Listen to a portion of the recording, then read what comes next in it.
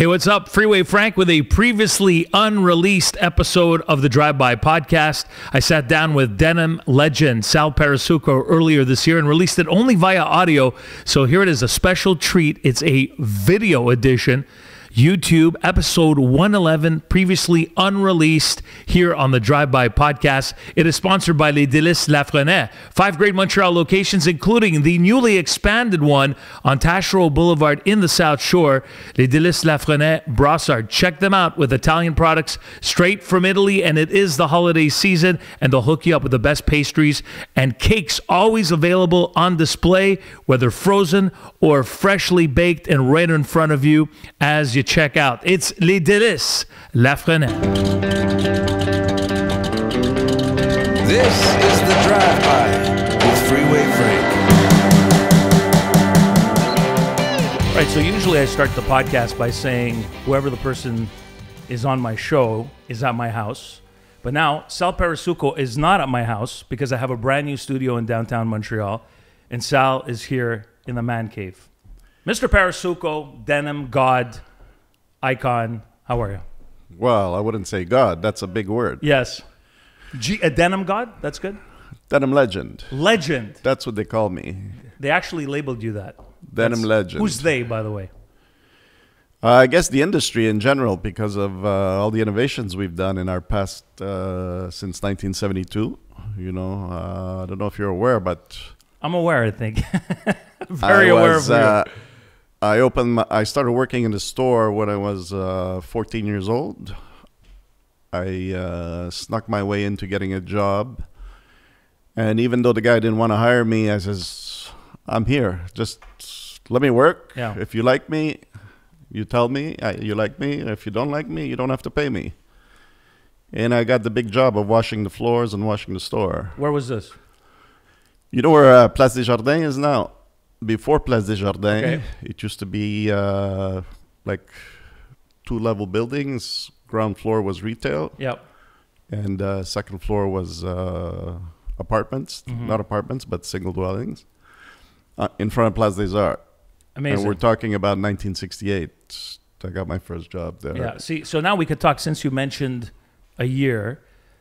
Sal, you just had a big birthday, and I wish you the best. Bon cumpleaños. You just turned, this is freaking incredible. This man just turned 70 years old, and you look like, I swear to God, if I didn't know you personally, because we've hung out together, we've even had moments together in Italy, which I'm sure will come up later, but you look fantastic. What is the secret? First, before we start talking about, you know, your career, where you started, because I have a lot of questions about that.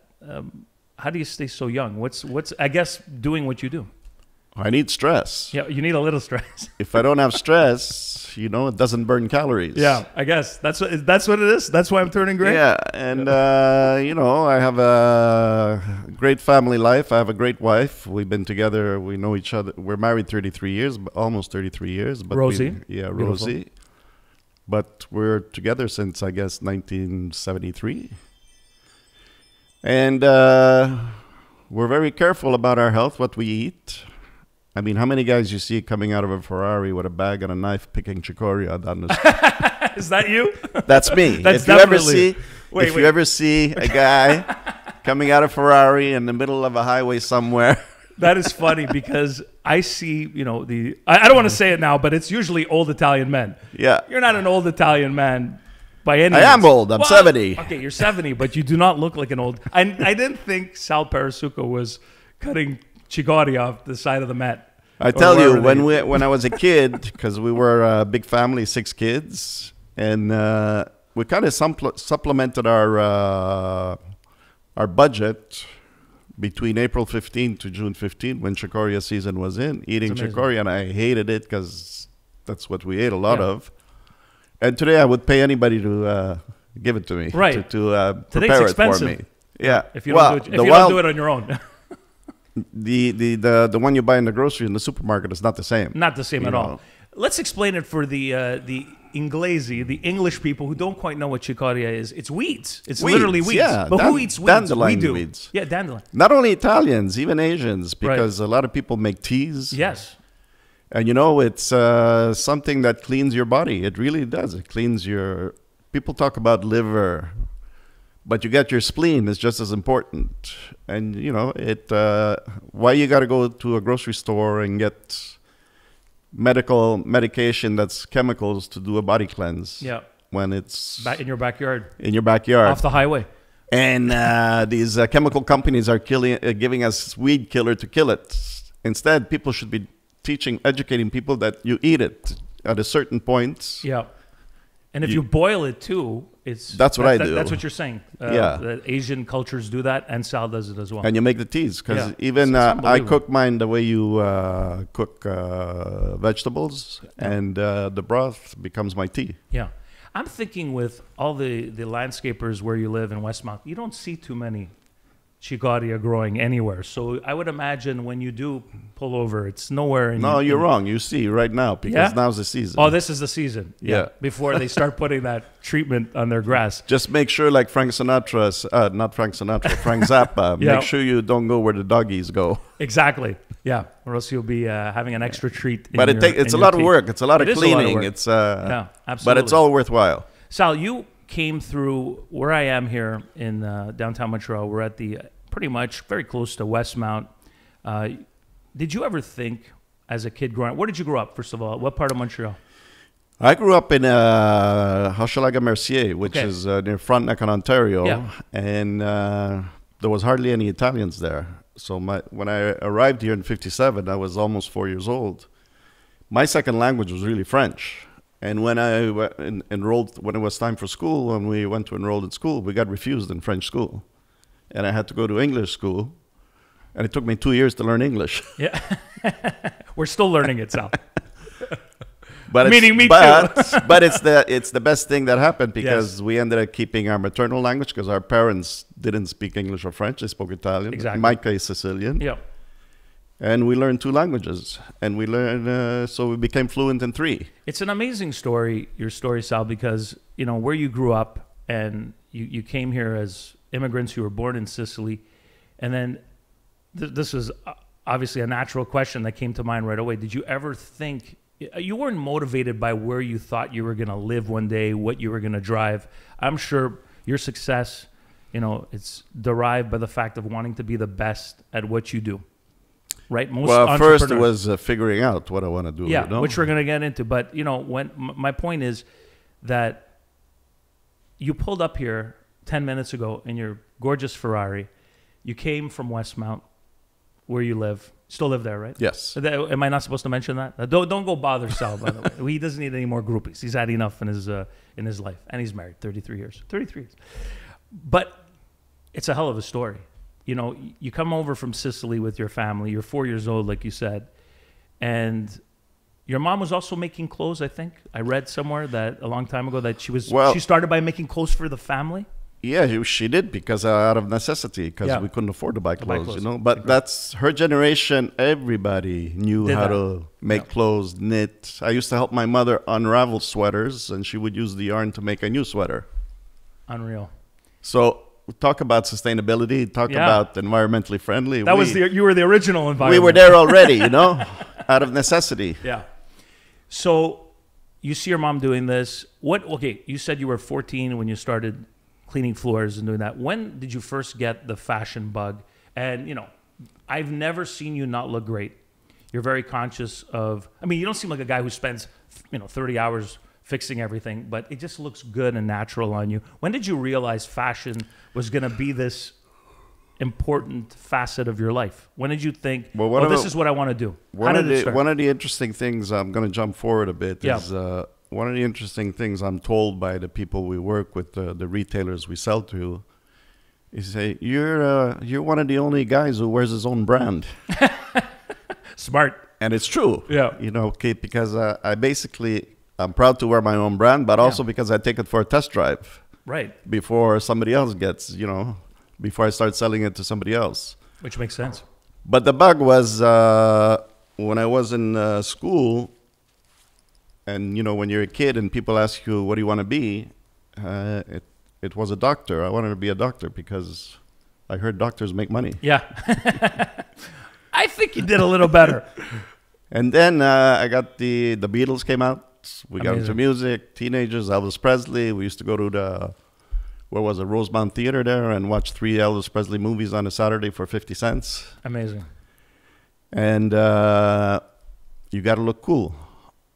So we couldn't afford clothes, but my mother knew how to sew. My mother, and we even had a neighbor, another Italian lady that knew how to make the patterns and stuff. So I started to go and figure out, buy fabrics and get clothes made for myself. And I was the best dressed kid in the school, you know. No doubt about it. It's still are today. And that's where I think, you know, as you become a teenager and puberty and girls and this and that, and I don't like chasing. I like to be chased.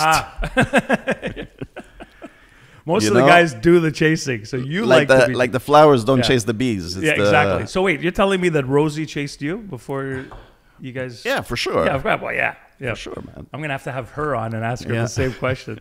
So you're... Actually, we knew each other for over 1.5 years. We didn't like each other. Really? Yeah. Couldn't stand her. Yeah. She couldn't stand me even more. Why is that? Yeah. You were tough? Were you tough? Did you find Well, because she worked for me, you know. She did work for you? Yeah, she came to our store and ended up getting a weekend job. I didn't tell her why I gave her the job. There was a bus strike, and she had a car. Yeah. We're talking about 1973. She had a car, and I had to figure out a way to transport my staff. So she used to drive them in and drive them out. So she was the driver. Unbelievable story. Incredible. So then I got this job in the store, and I was 14. And while I was mopping, I was looking around. And I says, hey, I could get into this. There's a future in this. I saw a future in fashion. Not necessarily as opening my own brand or whatever, but it ended up by 1972, I opened my first store. I was 19. And when I had the first day we were open, actually nobody wanted to sign a lease with me because I was 19, but I looked like I was 12. Yep. So I asked my boss, who I was working with, I says, look, I got an idea. I want to open a store, which was in St. Catherine near Papineau. And I said, I want you to be my partner. I says, all you got to do is sign the lease, take care of the paperwork. I'll do the rest. Because in my head, I said, I'd rather have 50% of something than 100% of nothing. Right. And then first day we're open and all excited, whatever. What's next? How do you attract the people? How do you attract the buyers? So in those days, we were taught to be hookers. Hooker means somebody's looking at the window, you go hook them right away. Start talking to them and pull them in. Wow. Times have changed. And then I knew right away, I says, I got to give the people a reason to come to my store. And that's how my mind works, you know, because people don't need me. They don't need you unless you do something special. Yeah. And that's how I'm always working. Even today, I'm always thinking about doing something new. So what happened is we opened, it was October 72, and the weather was still good. And I had these jeans, UFO. I was buying Lee jeans, going to New York, Canal Street, bringing Lee jeans because Lee jeans was popular and they wouldn't sell to me. I was a new kid on the block. So I was buying from a jobber on Canal Street and driving them back to Montreal, but I'd only make like $1, $2 a pair. And then I got lucky with a company called UFO, a brand that I was wearing that we used to sell in the store where I worked. They gave me credit. So I brought those jeans in. And in those days, people wanted jeans that washed down to light blue. Okay. And those days was the indigo was made from a root, from a plant. And it was scarce. So only the big brands would have, like Lee, Levi's, Wrangler, they would have the real blue that washes down to lighter blue. So the guys who were selling blue jeans that were chemical indigo, after you wash them, they turn purple.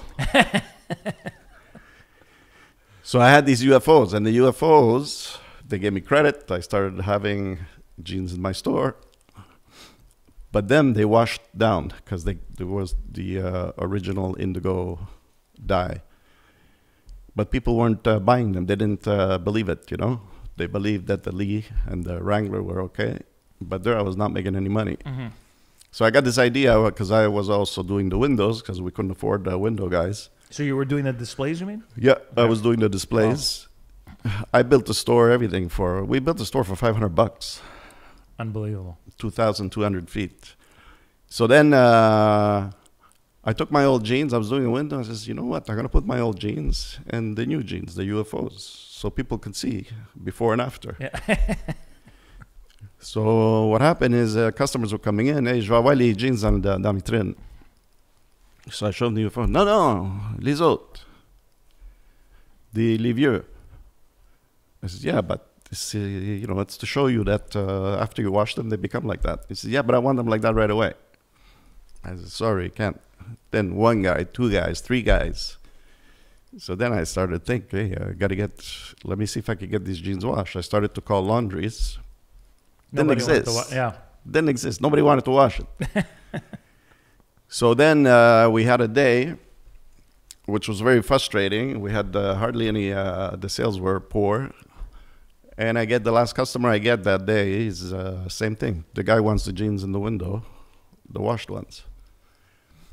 So because it was a bad day, I guess it gave me a push. I said, hey, okay, listen, I can get you them washed for you. I can get you a pair tomorrow. It's going to cost you $2 more. Okay, but problem. In those days, people used to leave you deposits. Right, credit like card. a layaway type thing. Yeah, layaway. And there was no credit cards yet. Yeah. So I get home, I wash them. Bring him in the next morning. It was a Friday morning, I remember. First customer comes in, wants the jeans in the window. What size? The same size the guy from the night before. So I sold him the jeans. How much were the jeans? They were $12.99. With him, I got $2 more because they're washed, $14.99. And then the guy at lunchtime came, the guy who gave the deposit. I said, hey, they're not ready. They're going to be ready tomorrow. I'll give you a discount, so come back. So that night, I took home 12 pairs and took a chance, washed them all, brought them in Saturday morning, and they blew out. Next thing you know, we're washing 200 jeans a week in the house. And my parents, we were on welfare that time. Incredible. I was on welfare, man. We were getting $42 a month. Imagine that. And then with a family of six. So a family of 8, 6 kids. So did you naturally start being the earner in the home? Yeah. Because at age 15, I was selling jeans out of my locker in school. Think about what people and kids nowadays and the kids since you being in high school have sold out of their locker. You were an innovator back then. You were selling jeans. It's just an incredible story. Well, I went to my teacher. I asked permission. Can I sell jeans out of my locker? I need to make money to help my family. He says, well, I don't know. We got to talk to the principal. So talk to the principal. And I could see that the principal was not really for it. And I says, hey, listen, the same question came out. Why are you selling jeans? I says, my father was in the war. My father's this, that. He stopped working basically when I was 10. So I'm helping support the family. I think I was in grade 9. And I work at a store, and I get these jeans from them, and I think I can make some money by selling them to my schoolmates. Yeah, and you did. So they said, well, we don't know. I says, Mr. Riley, that was his name. I said, listen, Mr. Riley, either I sell jeans or I sell drugs. You make the decision. Fantastic.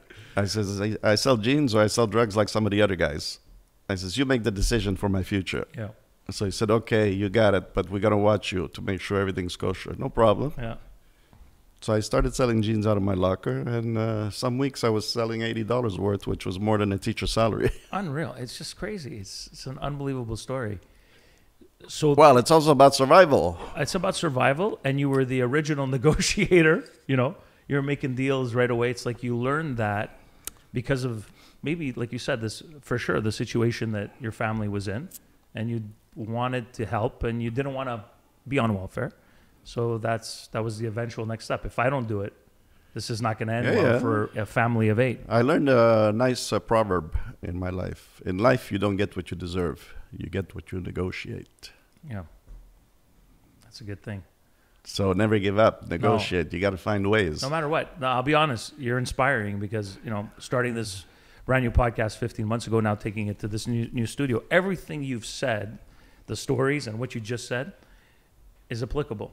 And anybody watching starting a business, it's exactly that. You don't get anywhere without trying, without negotiating, without trying to get it to the next level. So Santana Jeans, that's how you, so that's what you went from UFO. Well, UFO was a brand we were selling in our Selling store. in the store. Then you started Santana? And another thing people don't know, my store was on St. Catherine near Papineau. Okay. And next street was Champlain. And Champlain Maisonneuve was Télémétropole. Okay. You The remember, TV station. You remember American Bandstand? Yes, of course. They the had French version. the French version, which was Jeunesse d'aujourd'hui. So I was starting to dress those artists. Amazing. So one time in winter was like really freaking no customers at all, you know. And down 3 doors away, there was because a lot of people in those days used to sew at home, knit, sew. Yeah. There was a store that was selling sequins and beads and fabric and this and that. So I was bored. I went to take a look what's going on, talk to the guy. And he says, you know what, give me some of this, let me buy some of this stuff. And I took one of my jean jackets in the store, well, because I hated when there's nothing to do. I was taught to always do something. So I took one of my jean jackets that used to sell like for $14, a Lee jean. And I started to dress it up with the sequins and the paillettes and studs. Yeah. And I hung it up in the window. And one of the celebrities there from Télémétropole walked by, came in, and I got $35 for it. Incredible. It was a score. Next thing you know, I took 10 jackets at home and had all the kids, my brothers and sisters, watching TV, putting beads and studs and stuff. That's an amazing story. And we could have been the first people to embellish denim. Yeah. We're talking about 1972, 73. Yeah. Yeah, you were bedazzling denim before bedazzled. You were way ahead of, you were the originator. I mean, we didn't have Google that time, so No. I didn't know what was going on in everywhere else. Sal, that's the crazy thing is you look at today and, brands that sell today and what they have, from Instagram. And I know you guys are on Instagram too because you have to change with the times and everything. But it's incredible what you created with literally nothing. I mean, your display was social media on the street. So it Yeah. happened to be St. Catherine, but still, I mean, that was your social media page. And nowadays, I mean, the game has changed completely. But going back to the washing jeans, my parents used to stand guard because we lived in a tough area, Yeah. watching the jeans on the clothesline. You'd have up to 200 jeans in a day. And in the wintertime, we didn't have a dryer. Yeah. We used to hang them in the house and sleep under the jeans. We'd all wake up with red eyes from the bleach. But that thing, what we did, washing jeans, inspired an international industry that created, if not hundreds of thousands, millions of jobs, at least hundreds of thousands of jobs around the world. Nobody was washing jeans. Yeah. Is that incredible? That's all it took. Was That's the what it washing took, of the jeans. because what would happen, competitors would come to my store and they start bullying me. Where did you get these jeans? I says, why, you want to buy a pair? No, I want to know. You have to tell me where you got them. I says, why do I have to tell you? I have to be courageous, you Yeah, know? of course. Because you're getting scared of older people than you. They're coming in with suits and whatever. I says, well, I didn't steal them, so either you buy them or get out. No. I had to get tough. And it was my competitors. They couldn't figure out. How you were doing They it. knew. Because, when you're selling to teenagers, even though there was no social media, the word gets around in the schools. Boom. Yeah. And that's how we started rocking and rolling. And then it led to more and more. And guys who were working for me, my brother was working for me and other guys. And those guys in 1972, 73, I'm still friends with. It's incredible. I just took a drive with a guy last week. Wow. From that time. And by 75, 76, I had 3 stores. And 3 of my guys, my brother and 2 other guys, went to Italy for a vacation in the summer. And when they came back, one of the guys says, we should start our own jean company. It was his idea. Oh, wow. Santana Jean, Angelo Cordisco. Okay. I remember Santana Jeans. So I said, yeah, okay, but I says, I could be a silent partner. I'm busy. I got 3 stores. So we invested each $5,000. We started Santana Jeans. But 10 months went by, nothing was happening. Nobody was doing anything. So I started to get involved out of frustration because there was a jean company that time, Liberté Jeans, and they were making this beautiful white jean, which was a sailor jean with a lace up in the front. And they weren't delivering. They kept saying next week, and I'm losing sales. Then I woke up one day. I said, shit, we have our own jean company. Let me make it. They're not going to deliver. I said, hey, you're not going to deliver. I'm going to knock it off. So I made 600 pieces.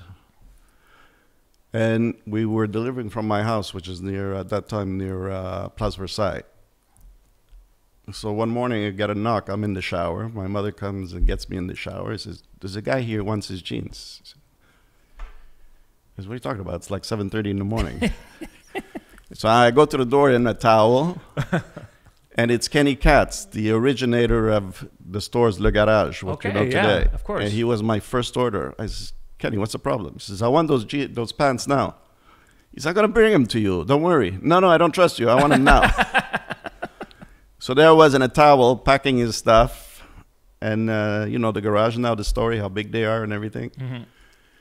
And so we started doing that. And the word started to get around about Santana. And we had some original designs.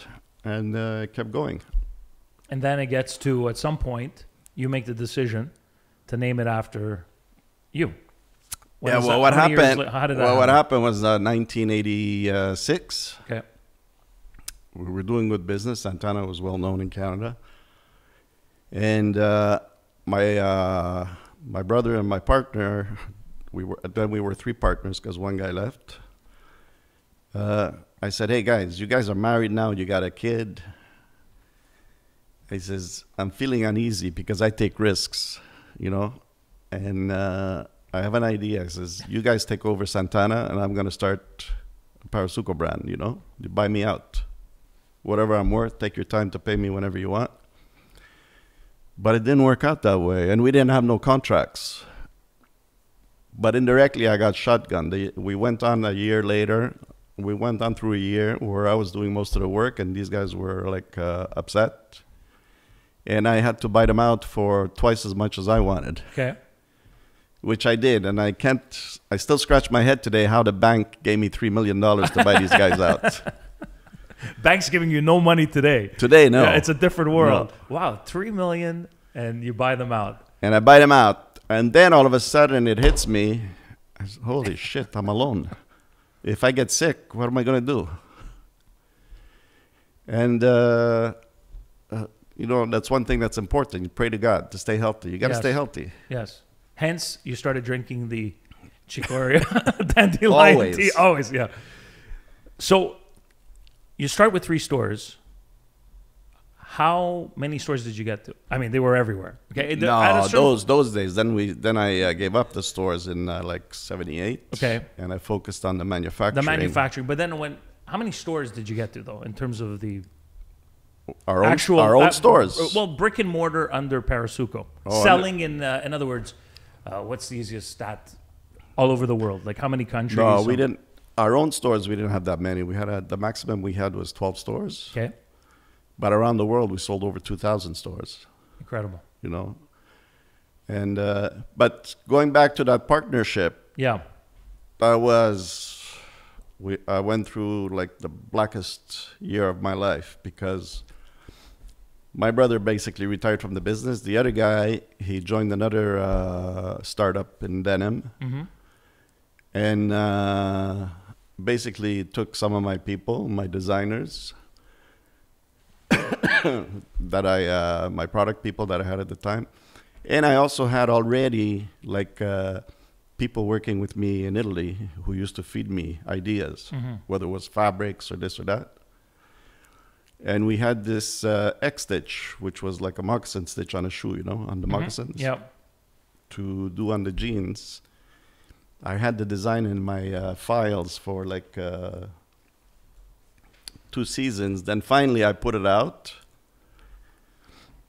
And the ex-partner who took away a couple of people from our place, those people took the designs with them. Don't forget, we still didn't have computers those days. Yeah. So they physically copied everything.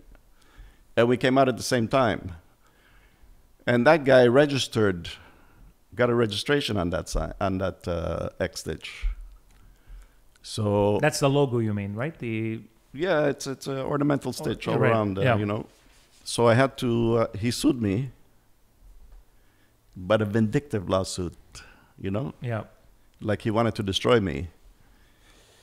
And I wasn't so scared about it because I had the stuff before him. And I told my CFO at the time to use the lawyers from Levi's. And I had to go off to China.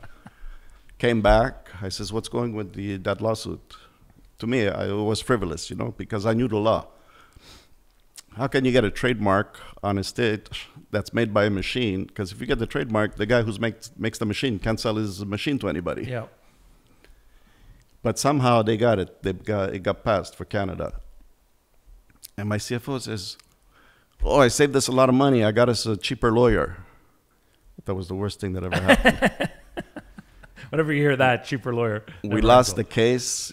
I had to take back like millions of dollars worth of jeans from all the retailers. And it was a year of hell because, you know, I owed the bank $3 million. This was which 80s? This was 88. 88, yeah. So, but that led me to hiring new lawyers that I have today, which is Ogilvy Renault, who didn't want to take me. Shout out. Finally, they took me. Yeah. Today they're called Norton Rose. Okay, and big time, yeah. And we're together ever since. Yeah. And Joanne Gauthier, my lawyer, came to my office and started digging everything in my archives, everything. And she says, look, you made this 10 years ago. You have prior use. She says, but I can't bring it into appeal. This is, if you would have had me as a lawyer first, you would have won. Well. So I said, you know what? I said, fuck it, let them win. I said, it's just a battle, let them win. And I was watching the Grammys and trying to figure out how am I going to turn this around. So watching the Grammys, this new singer, Terence Trent D'Arby, comes on. Wishing Well, great song. Yes. Are you a singer? Can you sing it? No. Not really. We were not going to sing it. So I'm looking at him, and I see he's wearing a biker jacket, leather. He's wearing a white T-shirt. He's wearing cowboy boots, and he's wearing ripped Levi's. I said, fuck, this is the new uniform. So I went back, and I had got some new people working with me. And I said, we're going to forget about the sex stitch, forget about this, that. We're going to redecorate the office. We're going to do a biker look, leathers and stuff. So I took, I had a black glass door. And I wanted to etch our logo, Parasuco, with Chimera. So I was thinking, where can I get this done? Then I figured out, you know, they do a lot of the shower doors. You see them with designs etched in. Yes. So I started shopping around. I found this guy, Atelier Saint-Denis, on Saint-Denis and Jean Talon. So I go see him. I send him the mirror. And I called him up. I says, hey, est-ce que je peux venir chez vous? I want to see how this is done. So I start to see. He stencils it out, blah, blah, blah, and then he sandblasts it. I says, sandblast? I says, it's abrasion. So I tell the guy, hey, je vais t'amener des jeans, on va sabler les jeans. The guy tells me, oh, no, je fais pas ça, moi. I said, pourquoi pas? Why don't you, for the people who don't speak French, I want to sandblast the jeans. I don't do that, said the worker. So he says to me, he's the owner of the place. Yeah. He says to me, we don't do that. I don't want to be responsible. I might rip them. I says, no problem. It's okay. No, he didn't want to do. I says, here comes the negotiating here comes Sal. I says, okay, how about you let me rent me time on your machine for a couple of hours. Show me how to do it. I'll do it myself. He says, oh, pas de problème, no problem. He says, look, I have nothing to do this afternoon. Knock yourself out. So I went home. I went back to the office, brought some jeans, started blasting, blah, blah, blah. And those days, everything was domestic. We did domestic production. Okay. And we dealt with a laundry called Dentex in Pointe-aux-Trembles. Everything was done localized. Yeah. Amazing. Our jeans were sewn here, washed here. The only thing, we had to bring in the fabrics. Yeah. To an extent, there was some fabric from Dominion Textiles, which is another story. But it's a good story. So I send these jeans to the laundry, Dentex, and I call him up. I says, listen, I'm sending you these jeans, 5 pieces. I says, I need you to stone wash them with X amount of bleach, blah, blah, blah. That's it. And put softener, blah, blah, blah. So next morning, they're ready, and the guy calls me. Hey, Sal, what the fuck did you do to these jeans? They're so beautiful. I'm not going to tell the guy that I invented sandblasting. Yeah. Isn't that... Wow. Because if I tell him, he's going to call his big customer, Levi's. And I'm going to be the last guy in line to get my... Right. That was something I invented. So I told him, oh, it's a new fabric I brought in from Italy. Already like that, you know? I had to bullshit. Why not? So then I was getting bad service from this guy, even though I was a long-time big customer, because he was more friendly with some other people. This is another thing, you know, when your relationships override you. Yes. But relationships with they copy my ideas. Exactly. So I started going there during the night to the laundry because they were like 24 hours. They had 3 shifts. And I'm making friends with all the immigrants, the Haitians, the Indians, a couple of Italians. So I saw I was in charge in the night shift, this Italian guy and this Pakistani guy, not Pakistani, Indian, Punjabi, Mohan. And I was there Friday midnight bringing them coffees. I says, what time you guys finish? He says, around 6. Okay, I want you to come to my office tomorrow morning, right after work. I'll be there at 7. We'll have a coffee. I want to talk to you. So it was Johnny and Mohan. I says, how long you been working there? What do you do? The one guy took care of the recipes, the chemicals. The other guy took care of the staff, the workflow. I says, you ever dream of having your own business? He says, yeah, sure. So why don't you? He says, would you be able to run it? Yeah, of course. So why don't you? We don't have the money. I says, here's a check. Let's get into business. It says, if you need my money, I'm a partner. If you don't need my money, I'll give you the business anyway. So they started the royal bleaching. And then I said, you have to do something special for me. We need to get one guy. We're going to get a sandblast machine. And we got to put him somewhere where nobody sees him. Lock him up. Because we don't want nobody to know this formula, and we need somebody who's not going to sell the formula to anybody. So I had a year to myself of sandblasting. Wild. And then I did my first leather jacket, which was copied all over the world. We did a leather collection. We were doing, those days, we used to have a show at Place Bonaventure. Okay, like the trade show. Yeah, like what we have in Vegas, Magic. Yep. So I got these friends of mine, these graphic artists, Linda Hackett and Boyer, Linda and Michelle. They helped me make a booth. We did a shoot, biker. I got a Harley Davidson in there.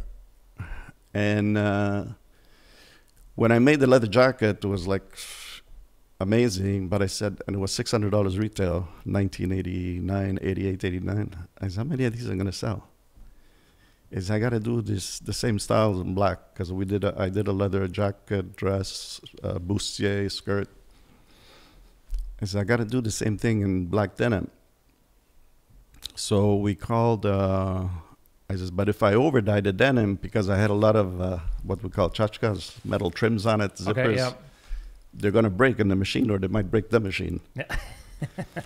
So I said, I got to find a black denim, a blue black denim. It didn't exist. So I called Dominion Textiles that we're working with. They had just bought the American company called Swift. I said, listen, I need you to take the indigo denim, the blue denim, and over-dye it black. He said, oh, we can't do that. I said, what do you mean you can't do that? You notice they always say they can't do it, and you're like, I'm not taking that for an answer. He says, we don't dye. I said, but you have 2 plants. You have one for institutional goods in... I think in Beauharnois, and you have the denim plant in Drummondville. I said, take your denim, drive it to Beauharnois, and over-dye it black.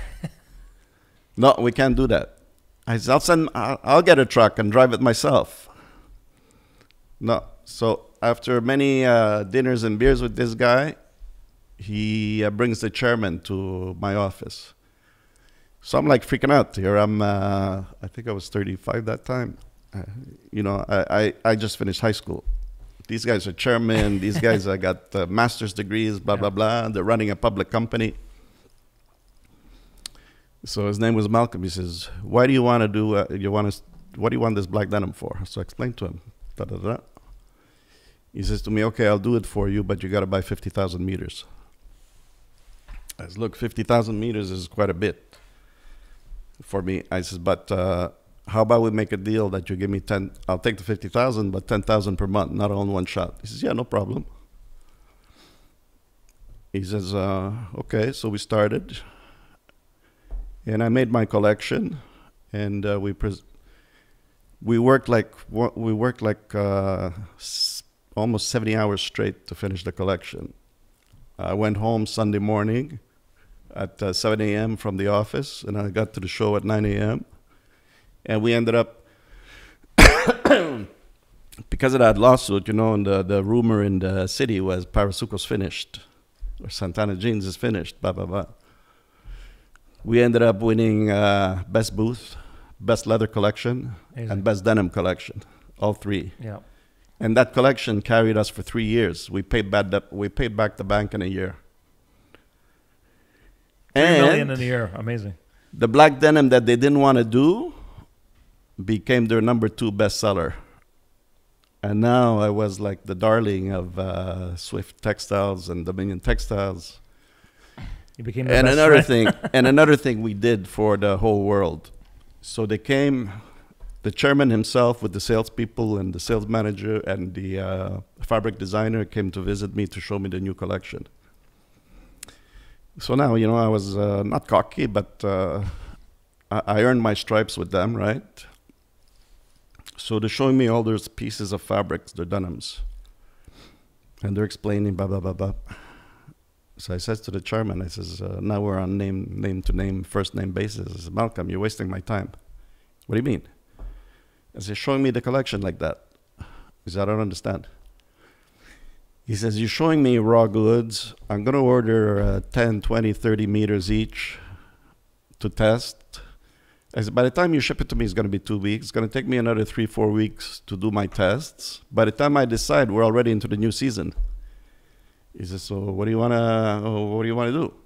He says, how do you expect, what's the alternative? I said, show me a garment already made, already washed. He says to me, nobody does that. I said, so why can't you be the first? So 2 weeks later, the designer calls me, Tony Carno, which we're still friends. He's in the States. He says, hey, Sal, you know that idea about the washed garments to show the collection? He says, yeah. I convinced them that we like it. Yeah. It's fantastic. Yeah. When are you going to be ready? He says, we want you to make the samples. I said, okay, no problem. So I made 2,000 to 2,500 samples for them. We organized all the washes, but I also made them their own brand, hang tag, everything Swift Textiles, buttons, da-da-da-da. And away we go. They quadrupled their sales because of that. Incredible. And now there's no fabric company that doesn't show you full garments. Amazing. But the sad part is because we're not American or European, we're not written up the same way. This previously unreleased episode of the Drive-By podcast, originally episode 111, is a bonus episode, and it is sponsored by Les Délices Lafrenière. 5 great Montreal locations, including the original in St. Leonard. You could check them out across the island and on the South Shore in their newly expanded store. It is the holiday season, and they have everything for you for any party you're throwing this year, from cakes and pastries and pizza and coffee, even if you want to stop by and grab a coffee. Great deli section. It's Les Délices Lafrenière. Maybe you're getting married in 2024 or having a big life celebration, whatever it is, anniversary. Order your custom cakes as well online at lesdeliceslafrenière.com. With the stories you've told so far on this podcast, do you feel in a way, and by the way, you've told me some of these before, most of them I hadn't heard, you kind of feel cheated in a way, right? Because you're telling the story, right? And you're like, well, most of the world doesn't know. I was the guy who did this. I was the guy bare bones at the beginning, trying to convince everybody, no, why not? You get in here. Now's the time to do it. You did it. It takes, I'm sure, a lot of satisfaction in saying this, right, and getting it out to anyone to tell the story. But it is an incredible story and background that most people don't know. Even if you look up Sal Parasuco and you do a Google nowadays, right? Right. You don't hear these stories. No. That's why I love having you on here to talk about these stories, because we all know. I mean, I don't know the background of the jean and denim industry, but everything you told me makes sense. I know it because at some point, everyone owned, at some point, if not still somewhere in their closet or wearing them today. We'll talk about where Parasuco has gone. Everyone's worn a pair of your jeans. Yes. Everybody has a Parasuco story. Everybody. And there's people that won't get rid of their Parasuco wardrobe that they grew up with because they have so many memories attached to it. Exactly. You know? Because that's one thing I always do is I make the clothing I make, I want my customers to get compliments. If they don't get compliments, I didn't do my job. You know, we're not thinking about how much money we're going to make. We're thinking about we got to make the best product. And that has to be the key to success. Yeah. That these young entrepreneurs today, if you're speaking to the youth of today, this is very important what Sal is saying. It's not about, I think today, nowadays, kids, generation, and not to put them down because there's a lot of successful people too, but they're worried about, you know, what they're going to get with the money. Am I going to be able to afford this? They're not thinking of the being successful. With success comes the riches of success. That's not the way you conducted yourself, right? Ever. No, you never thought, no. This is what I'm going to own. You thought about making your business the best in the world, which you did. Yeah, because if you make a great product, people are going to come to you, and how are you going to be evaluated? You're going to be evaluated by how much money you make, by how much profit that brings. Anyway. You know? Yeah, exactly. But if you're thinking first about getting money, that you're going to buy a house in Westmount and a Ferrari, and you haven't shipped your first order, Yeah, you're screwed. forget it. Yeah. You know, but there's another product that we came up with. Like I said, we started Santana in 75, right? Yeah. So around 76, my partner used to walk around with his jeans with his button open on the waist. And that time we used to have a lot of walk-in traffic, you know, not like now. People used to come to the warehouse and To pick the up actual goods. store, yeah, in the warehouse. So I said to him, I says, why don't you close that button? Why are you walking around with your button open all the time? I says, it's embarrassing. He says, because it hurts when I sit down. He says, and he said, I wish they would stretch. Bingo. Bingo, there goes the light I bulb. says, fuck, this is interesting. Make a jean that stretches. And that day, we happened to receive a fabric from Burlington Mills in the States that was 65 cotton, 35 poly. And because we were a startup, I learned how to cut. So we were doing the cutting. We had our own cutting to save money. Also because how do you trust the cutters? You know, they tell you, your consumption is 1.2 meters, and they're telling you it's 1.5 because they're stealing fabric from you. So when these rolls of fabric came in from the States, from New York, I was pulling, and I noticed that diagonally it would stretch. So I got an idea. I cut the jeans in diagonal, and it worked. Yeah. They stretched. So I took a shot making 500 pieces, and I called Jean Bleu, Alan Burlack. I says, it was a Thursday. I says, Alan, I got a new jean I need you to try for the weekend. Nah, not interested. I don't need anything. I got too much stock. I says, come on, please. If you don't sell them Monday, I take them back. So I sent him 50 pieces. That was Thursday. Monday, he calls me. He says, hey, you know those jeans you sent me? I says, what, the stretchy one? He says, yeah. What about them?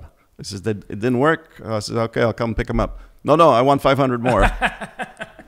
So we were onto something. Yeah. And we were instrumental in the development of stretch jeans. Yeah.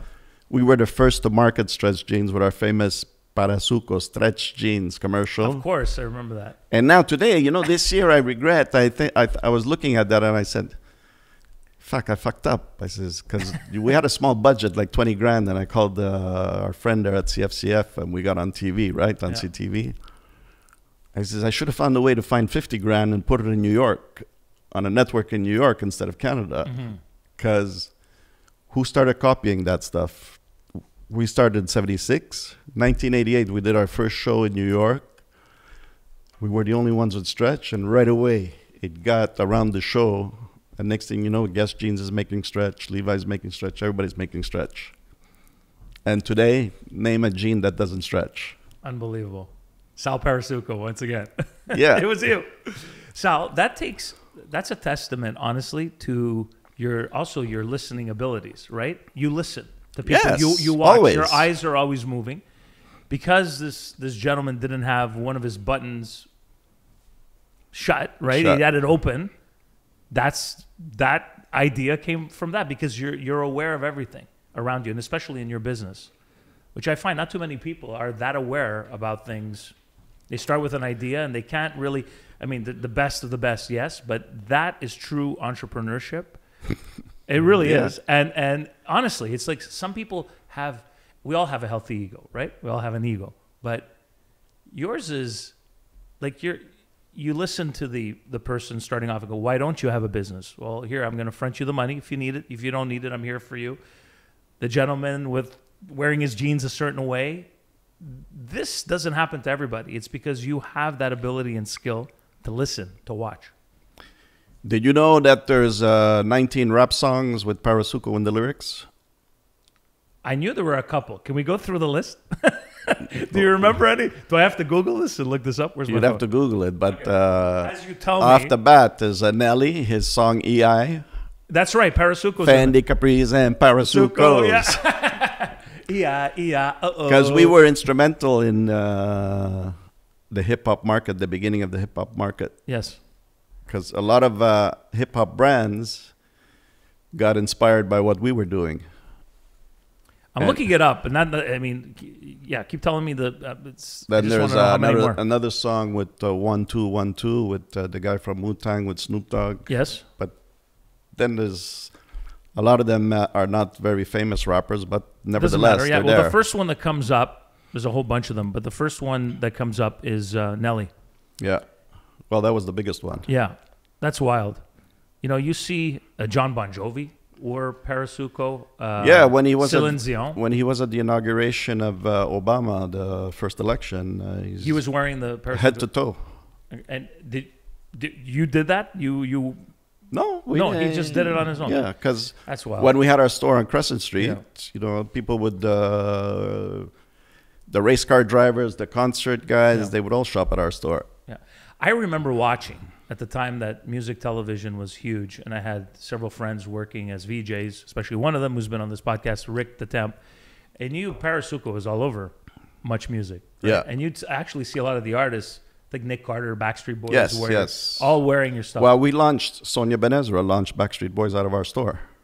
That was from your store when it first happened, that When they they hit in 1994. Yeah, when they first hit Canada. Yeah. They The got unknowns. They got popular in Canada. Because of Parasuco. And we did the same thing with NSYNC. Yeah. And I even financed their 1 hour video, their first 1 hour video, because they had no money. Incredible. Or they told me they had no money. I Yeah. don't know. Yeah. Or maybe that was the manager too. Yeah. Yes. He was a big manager at the time. But And even Fantasia in American Idol. Okay. We supported her financially. Amazing. So there's a lot of people that people don't know what we've done. Sal, you have these brick and mortars, actual stores, retail, and then at some point, I'm not sure if it was 5 years ago, 6 years ago, you went 2015. 2015, so now it's almost 8 years, you went digital. What was the decision? That's what I have a lot of people ask me, and I say, I'll ask Sal. What made you finally decide? Were you worried about the state of retail and where these brick and mortar stores were going in general, not only yours? Or did you think you could just move it online along with your warehouse that you have here and just keep doing your business because your business still generates a huge amount of money? What made you do it? Well, the brick and mortar that we had, the stores that we had, the original concept when we first opened in 1997 was good, was correct. We used to have lineups of people, Yeah.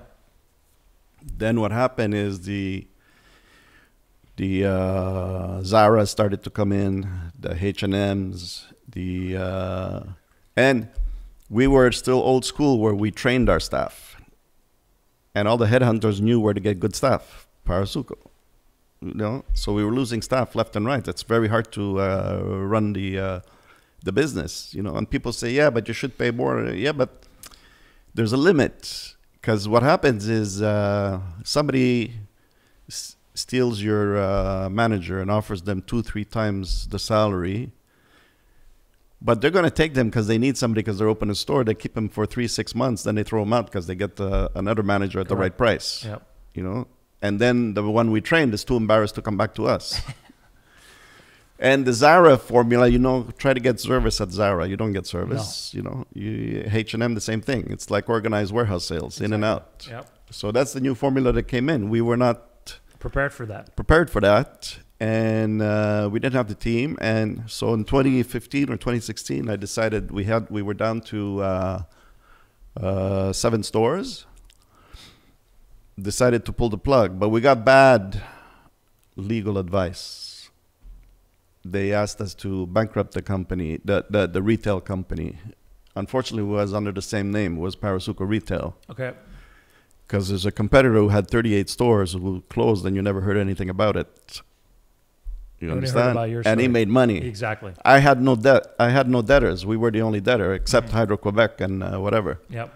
And we even gave packages to our staff. Mm-hmm. So we didn't really have to go bankrupt, but legally they said, you got to do this, because otherwise whatever. And like I said, I'm a high school dropout, so I'm paying smart people to do the smart thing, but sometimes they ain't so smart. Yeah. So now it's still sold online and everywhere. But now it's sold online, yes. We still sell to retailers around here and there. And we also have a private label service, you know, which you'll find Santana at Costco. We've been doing for 25 years. Okay. And not only Costco, there's a lot of brands out there that we make the jeans for them. They come to us because we're specialists. So you just do the jeans and under their label. So we're selling. So that's a part of our business that's been growing, is the service part. Now we're launching a new brand. I'm getting into outerwear, and it's a full collection, also including jeans and eventually footwear. And we're launching at PT Uomo June 13 to 16. In Florence. In Florence, in Italy. And it's a much higher end brand, you know, because the jackets go from, let's say, $1,200 to $4,000. Wow. It's under the name Parasuco still? No. SP Sal Parasuco. SP Sal Parasuco. Yeah. Amazing. So we have... we took a whole pavilion in PT Uomo. We have a big video, you know, it's going to be sharp because we got a 4 meter by 3 meter video screen showing our history, our videos and everything. We're doing artificial intelligence images and stuff like that. And then, you know, we have a Blade Runner theme. Incredible. So it's going to be really interesting, you know, and that show, it's very expensive, but it attracts people from all over the world. You know, and we're still got to be careful because half the people who come are people who knock you off. Right. They're ready to steal your ideas. So we're going to be vetting everybody who comes around. But we've done it many years ago. We used to do, because I had an Italian license, and we did that show. And we used to have, in 2002, we had a rave, and we took over the airport in Florence. We invited 800 buyers from the show. 5,000 people showed up. Italy, there's a thing. They hear about a party. We were on the news because the traffic from Rome to Florence, from Milan to Florence, the auto route was blocked. And they were saying on TV they're going to the Parasuco party. Wild. Yeah, I remember you telling me, you know when you told me that story? When we were in Florence together. Yeah. We were there for a friend's birthday, and you told me that story. And then Roberto Cavalli was at, it was like a rave. Yeah. It was, you know what? Wild. It was in a airport hangar. We had the invitation were boarding passes, and you had to go through security. Yeah. Everything, you know, like normal. And then, you know, the way it works over there, the bus takes you to the plane. So we had like a 727. The front end was into the hangar, and the people would go up the back side and come out into the front end. And all the monitors in the plane were all the Parasuco party. And you come down by the front into the rave. That ended up being 5,000 people. Yep. And So Roberto Cavalli is there, and he's thanking me for inspiring him. Amazing. And then his manager says, "We better get the fuck out of here. We're making him look better than us." Yeah. That was a party that no one will ever forget, right? No. Were you dancing there too, or no? You were just observing. Were you on the? Yeah, Wow, it's a rave. We had to participate, take pictures with everybody. I'm not used to being a celebrity. I'll tell you. One time another story. It's funny. I was in Milan with my my licensee guys, with the sales manager. Mm-hmm. It was Friday, so he gets a call from Sicily. We were sponsoring the soccer team, Messina. And that season, they happened to be in Serie A, the top. They were becoming a contender. Yeah. So the mayor calls him from Messina to my guy, and he says, "How are you?" "Hey, sono qui. I'm here with Mr. Parasuco." "Mr. Parasuco's in town." He says, "Ask him to come, if he can come down this weekend, Saturday, and we're going to inaugurate the new soccer arena in Messina on Sunday. He can inaugurate for us, you know." Okay. He says, "You want to go?" I said, "Yeah, okay, let's go. Sicily is my place, right?" Yep. So we land in Sicily, and there's 2 Chrysler 300s with flags on them. Pick us up. I have a habit of sitting in the front seat all the time. So where are you going, sir? So the driver says in Italian, he tells me, "You don't want to sit in the back?" I said, "No, I like sitting in the front. You mind?" He says, "Okay." And my sales director, sitting in the back, the Italian sales director. And we're going, he takes us to Taormina. Well, first to stop off to meet the mayor in Messina, where they start. I said, "Oh yeah, there's all these paparazzis waiting at the hotel where we're going to meet the mayor." And I tell the driver, I says, "Oh, there must be some celebrity here." I says, "Who do you think?" He says to me, "Are you joking?" I says, "Wow, what's wrong?" "It's for you." Amazing. I was like oblivious. Yeah. I was going there like to do a favor. Meantime, these guys blew it all up, and they like programmed me, "Tomorrow you're going to do this, blah, blah, blah, this time, blah, blah, blah." And we go to the Hotel Gran Timeo, free rooms. I like it. Anything that's free, we love. You know, it's I'm good. with you there, Sal. Good meals, everything. Yeah. Yeah. So the next morning we get picked up, the same driver, but we got 4 police escorts, motorcycles. So I told my sales director, I said, "Fuck, this is very serious." So then I'm introduced to the owner of the team, who also owns the hotels, and he also owns the ferry boats that come from Calabria to Sicily. Mm-hmm. And he's younger than me. I said, "Fuck, I'm doing something wrong." Amazing. No. But he had a PhD. You know what's a PhD? Papa had dough. Yeah, exactly. Not the actual certificate. So we inaugurate this beautiful soccer field, which is basically carved out of a cliff on a platform overlooking the sea. Amazing. So the microphone comes, and he starts telling people, "Mr. Parasuco flew in this morning in his private jet." So my father's getting calls in Canada from our relatives there. He says, "You didn't tell us you have a private jet." So he calls me. "What are you telling people there? You're going to make us nuts." Too funny. So we have all these cute stories. It's life is not boring. No, you have a million stories, and I've heard. Yeah. Not as many as I've heard so far today, but I've heard quite a few. You know, my favorite hero as far as actor, movie star, was Mickey Rourke. Okay, classic. So in 1992, by accident, I had an agent in a modeling agent or photographer agent in New York, was a Frenchman, Jean Gabriel. And I was in his office because we're working on a new shoot. And I'm looking for models and photographers. Who do you got? What's going on? And he's presenting me this, that. And I see a book there, and it's Cariotis. And I'm looking through these pictures. I says, "Who shot this?" He says, "Oh, c'est Mickey Rourke, c'est avec sa copine." I says, "Oh yeah, I heard he's got a sideline of a hobby photography." I says, "But it's pretty good." I said, "You think we could hire him?" She says, "Yeah, why not? We could try." So he called him up and we hooked up. And then, I'm back in Montreal. Mickey Rourke calls. Amazing. Those times we had receptionists with paging. Yeah. Mickey Rourke. Mickey Rourke is on the line. So I'm freaking out. This is an idol, my idol. Yeah. So I'm on the phone with Mickey Rourke. Oh, my God. Amazing. How do you keep cool? And then finally we hooked up in L.A. and we did the shoot. And not easy to work with, though, these artists. No. And I had, and I learned a lot with him. So he says, we go on the second day on the shoot. He says, I don't like it here. We're going to go to my friend's house in Beverly Hills. So we go to his friend's house in Beverly Hills, follow him around. And me, I'm counting budget, time, this, that, how many pictures we're going to get.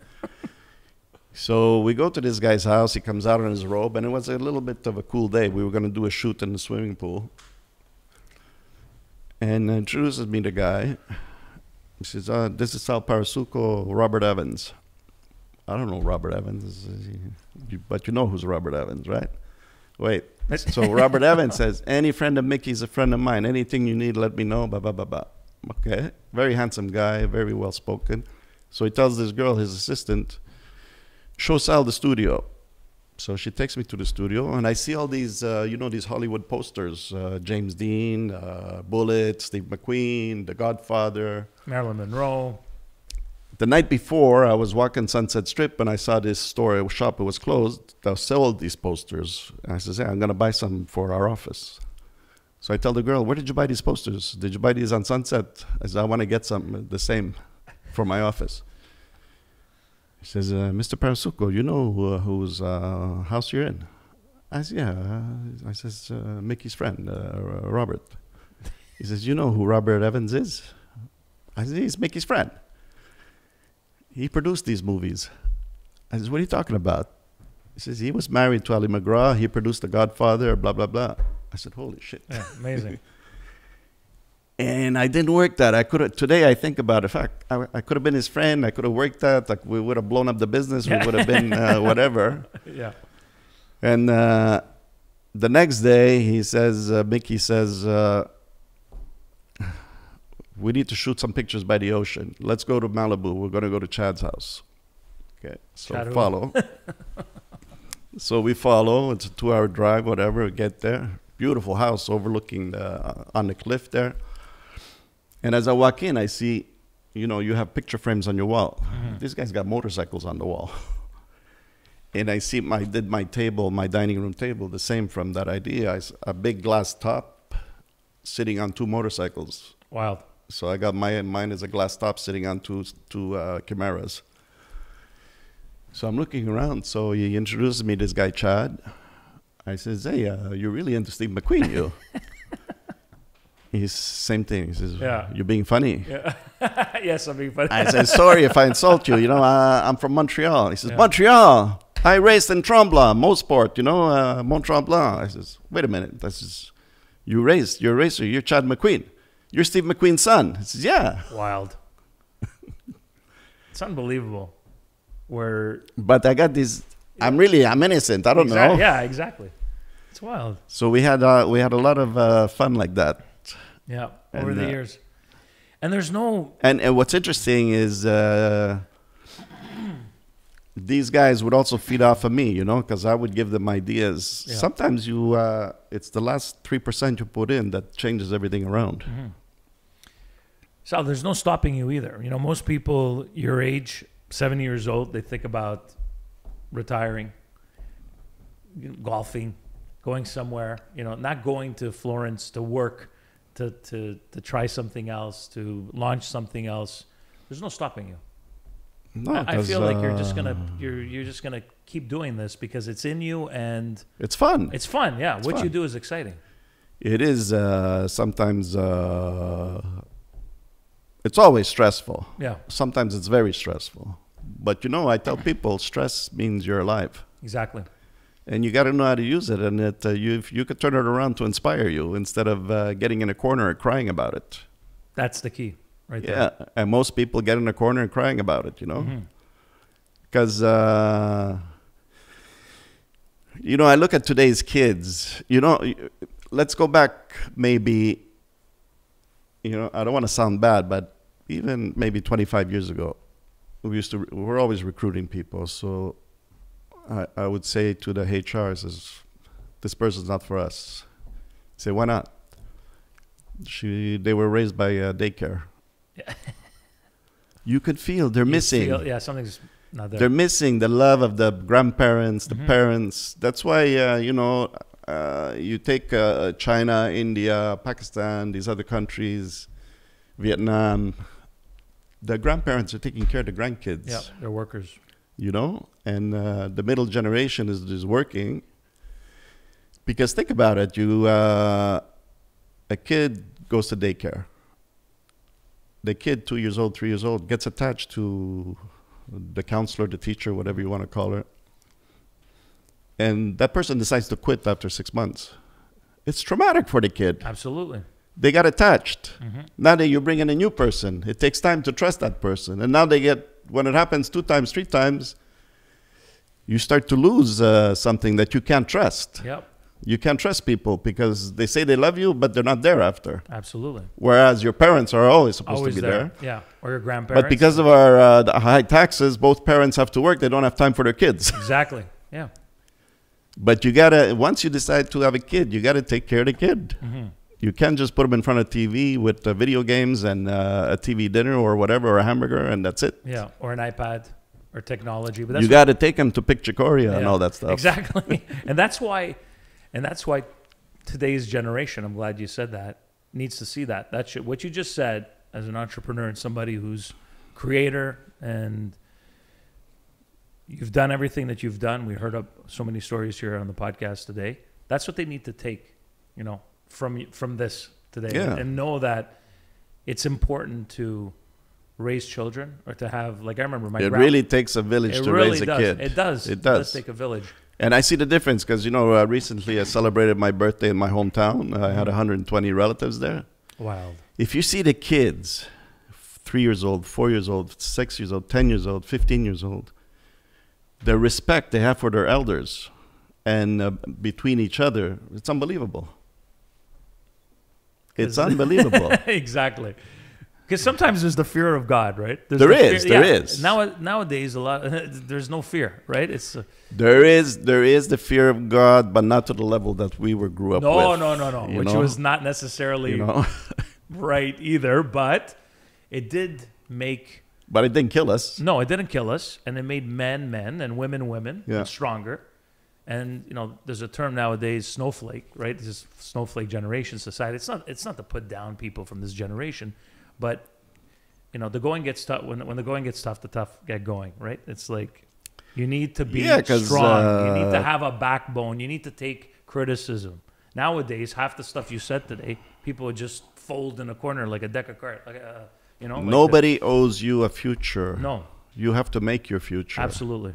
And the more politicians tells you they're going to give you a future, it's a crock of shit because that politician's only there for 4 years. And then he's gone. Then he's gone and everything changes again. Absolutely. So if you don't learn to take care of yourself first, how can you take care of anybody else? Yeah. And that's important, you know. Sal,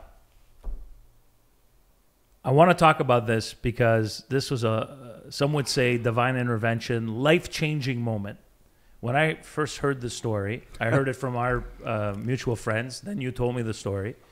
I'm not sure if you've ever talked about it publicly. Yeah. You have? Not publicly, not really, no. Not publicly. Not so like this. It'll be a first here on the Drive-By podcast.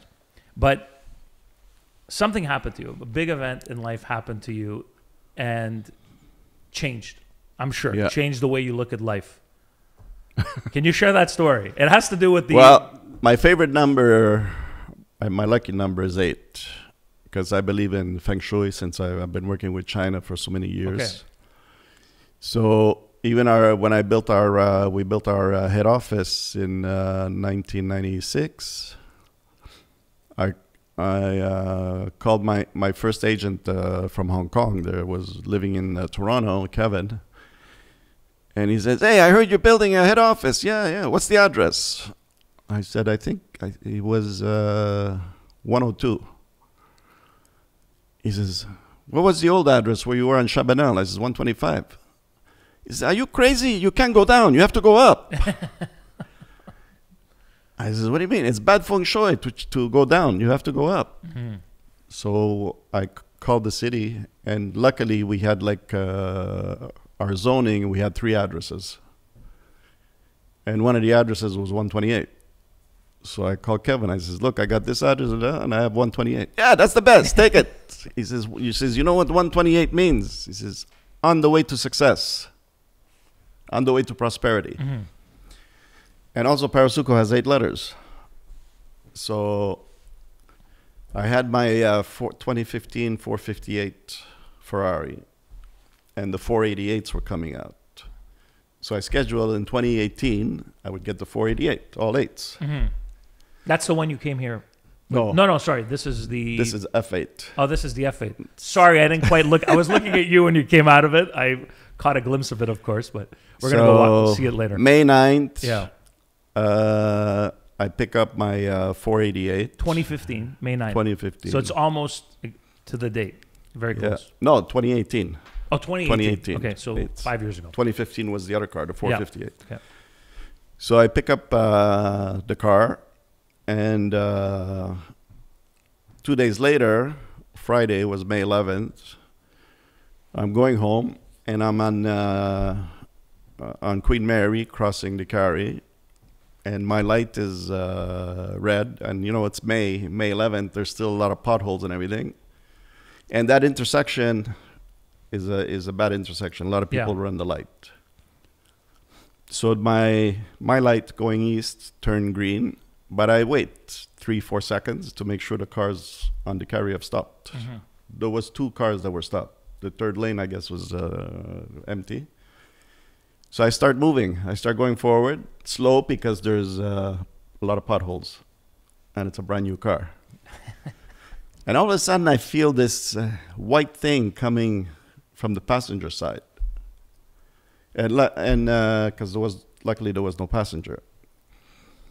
And next thing I remember, I lift my head, and I'm in the middle of the boulevard between 2 lampposts and facing west. I said, what the fuck is going on? And only today I realized I passed out. It sideswiped you. Yeah, it T-boned me. Like full impact at 70 kilometers an hour. Totaled the car. The other guy's car was so I looked up and I said, what happened? Why am I facing the wrong way? And I'm looking to my left and I see there's a car that's all smashed up, and my brain is saying, fuck, I must have gotten in an accident. I must have got hit. Mm-hmm. And I was feeling screwed up, because of the seatbelt, and I think I got knocked out by the airbag. Today I realized I must have got knocked out because I didn't know where I was, mm-hmm. Maybe for a few seconds. So I got out of the car, and one thing we have in this city, first responders, man, they were there right away.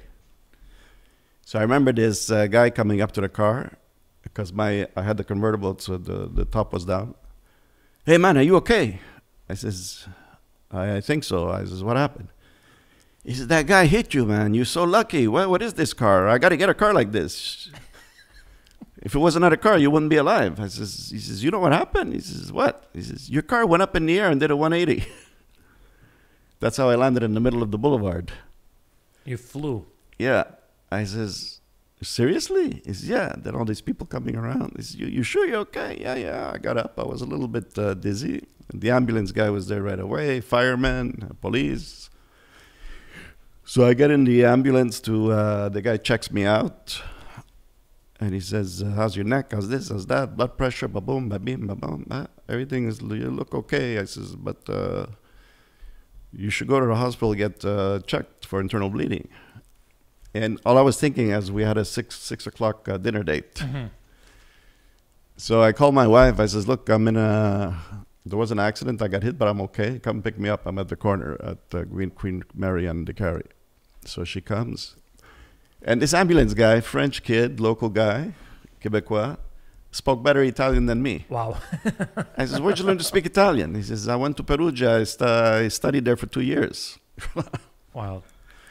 So he tells my wife, he says, Mr. Parasuco, look, I've seen a lot of accidents like this. People walk away and the next morning they don't wake up. He says, I suggest you go and get checked.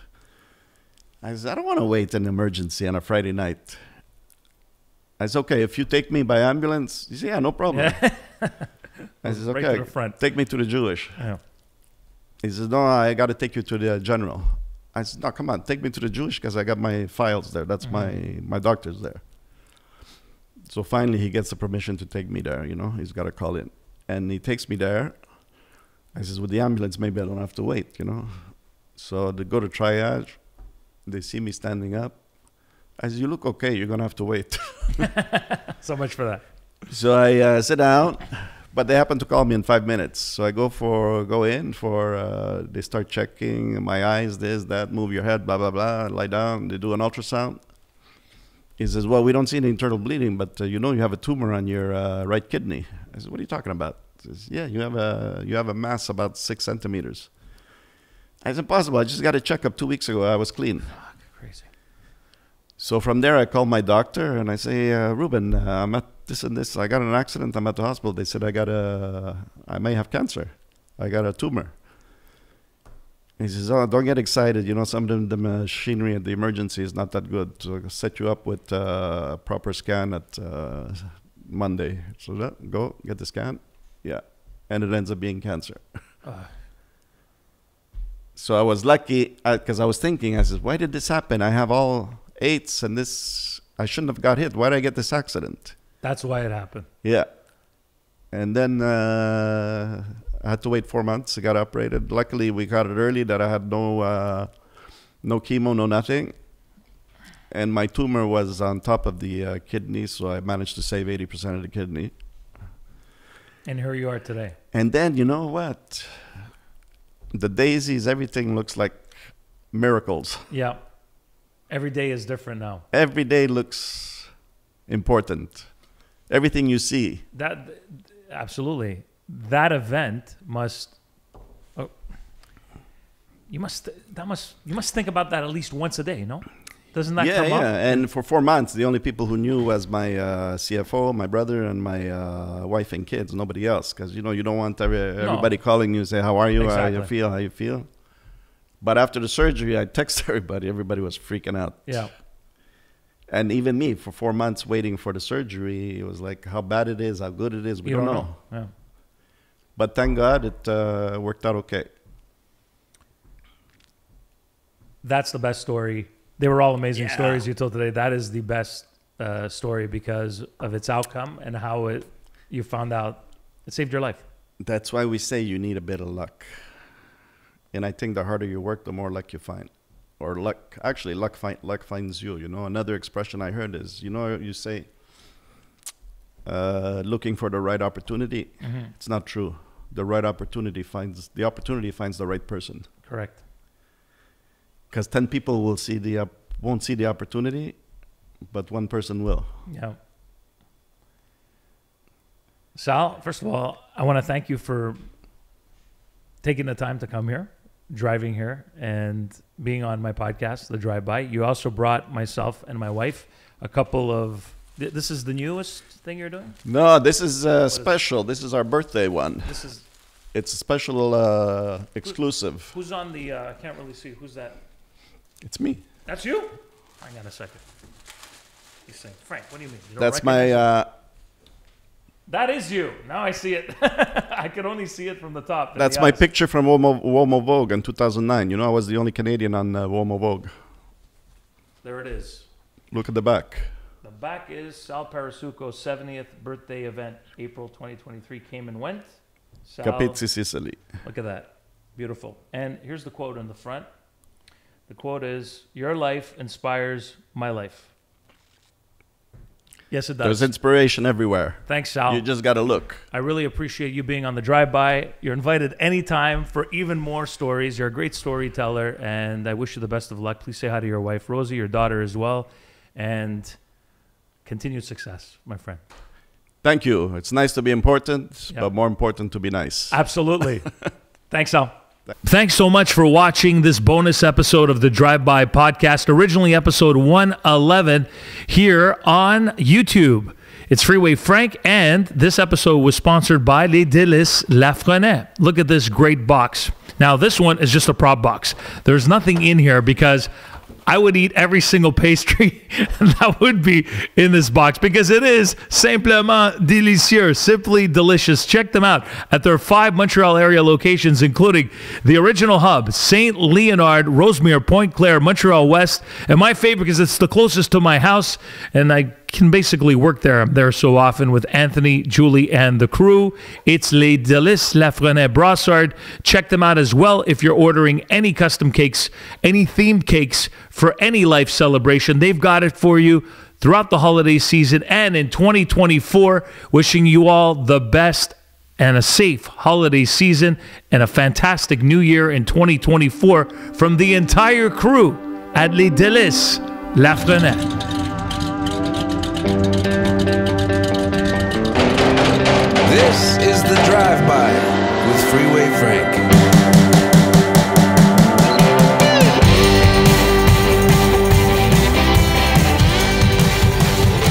Watch all episodes of The Drive-By on YouTube. Listen in on Spotify, Apple, Google, Amazon, Podbean, and tune in.